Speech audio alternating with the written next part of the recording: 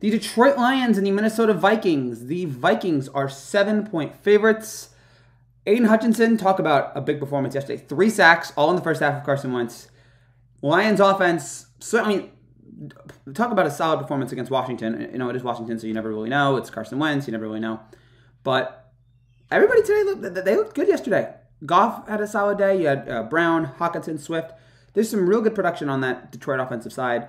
They've scored 35 or more points in each of their opening first 2 games for the first time since 1970. St. Brown, 9 catches, 116 yards, 2 touchdowns, 68 yards on the ground. Real solid day out of Detroit. And then you have Minnesota, who, and we don't know what's going to happen with Minnesota until tonight. They play Philadelphia. We'll see how they do there. They certainly gave the business to Green Bay there, at least in week 1. What was that? 4 sacks of Aaron Rodgers. 100. Justin Jefferson, 9 catches, 184 yards, 2 touchdowns. So, talk about a statement win there in week 1 against a great team like Green Bay. You have a good quarterback like Rodgers. I'm not ready to trust them. It is still, we've talked about my Kirk Cousins fear. I'm still not ready to totally trust them yet.